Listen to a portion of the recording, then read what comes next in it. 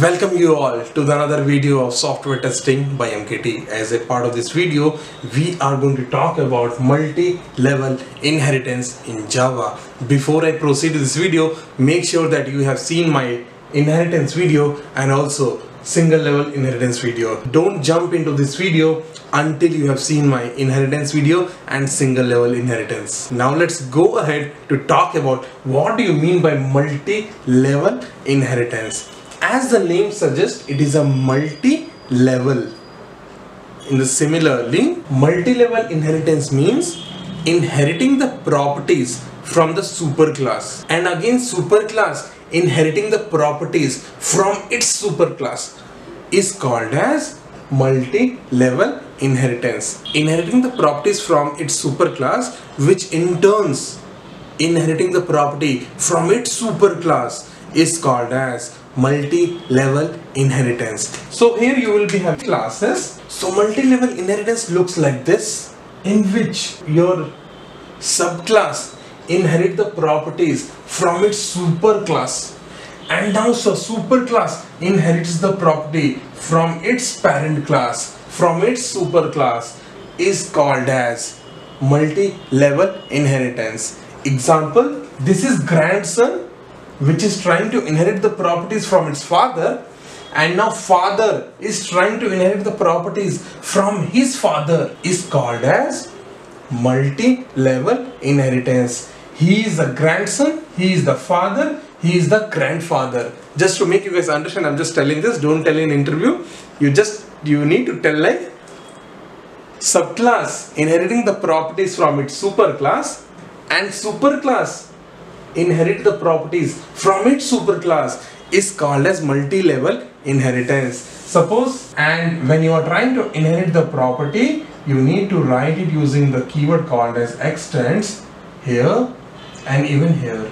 So here class name I will give as class 10, and here class I'm trying to give as class 9. Here I'm trying to give class name as class 8. And let's say he is having a non-static method called as school. He is having a non-static method of play, and he is having a non-static method of play school. So this is how your multi-level inheritance class looks like. This is one of the class whose class name is 10, and he is having a method called as non-static method school. It is trying to inherit the properties from his parent class. Class name is 9. And it is having a method name as void play. It is a non-static method. The reason I am taking non-static method because static methods cannot be inherited. I have already said this in single level inheritance video. If you remember this, well and good. And now I have my supermost class, which the class name is 8. It is having the non-static method of play school method. Now to access each method, what I need to do is I need to create an object for this 10 class. With its reference variable, I will call this particular method, and using the same reference variable, I can even call this particular method play, and with the same reference variable, I can even call my play school method. I need not create an object for my class 9 and class 8. I need to create an object only for class 10. And since my 10 class is inheriting the properties of both the classes, with the same 10 class, that object that I am creating using the same reference variable with the same object creation, I can call these all three methods. This is why inheritance is important in Java and also in the IT industries, because you will write plenty of classes. You will write plenty of classes like this. You will write multiple classes. You will write multiple classes today and even after 5 years. But what about the classes which I have already created in the company from last 20 years or last 10 years? So when you're trying to create a new class, what you can do is you can make use of the classes which are already created by some of the other developers over the past 10 years to avoid the recoding.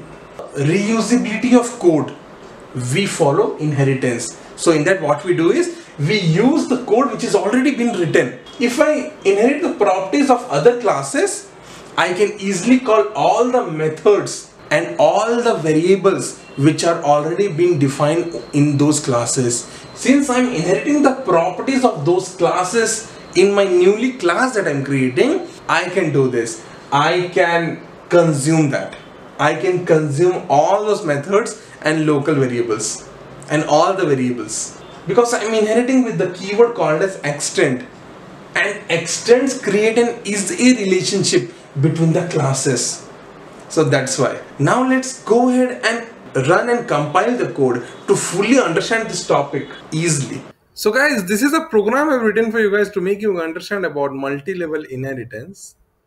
So as I spoke in the video previously, multi-level inheritance, in that your subclass, that is, this is a subclass which is trying to inherit the properties, which will inherit the properties from its parent class. Your parent class, which in turns inherit the properties from its parent class, is called as multi-level inheritance. If you see my child class here, this class 12, it is trying to inherit extends. I have written it is trying to extends, it is trying to create an is-a relationship with 10 class. What is a 10 class? 10 class is its parent class.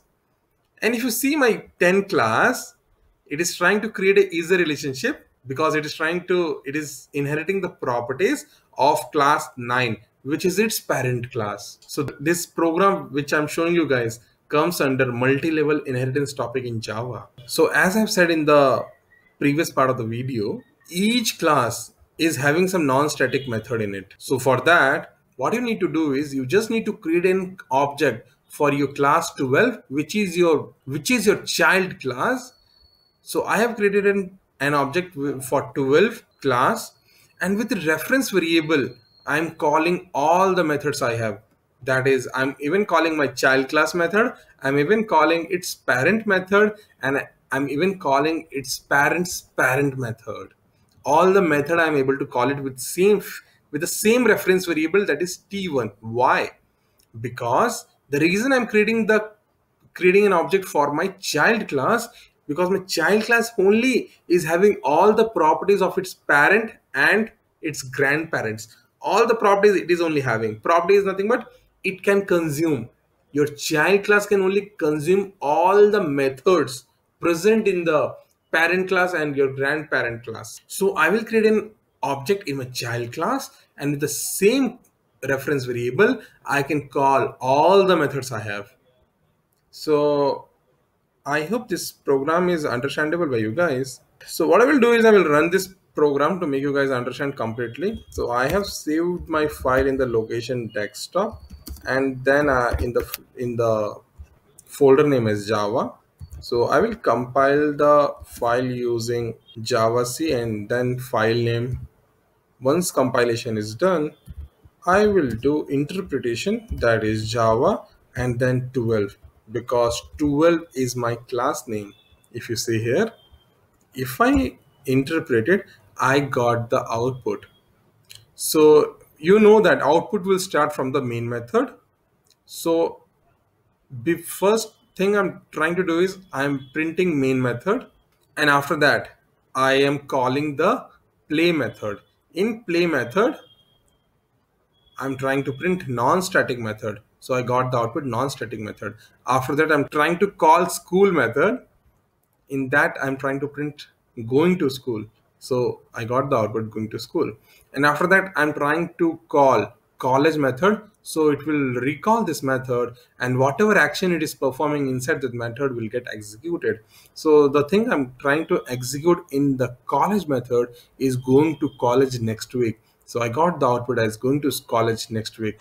So I hope this video was useful to you guys. If yes, please give a big thumbs up to this video, subscribe to my channel Software Testing by MKT, and please share this video with your needy friends. In case you have any doubt, list out all your doubts in the comment section. Want to reach to me out? I have added my Quora account, Gmail account, Twitter account in the link description. Please check it out. Have any suggestion? Put out in the comment section. I will be listening to you guys. Thank you.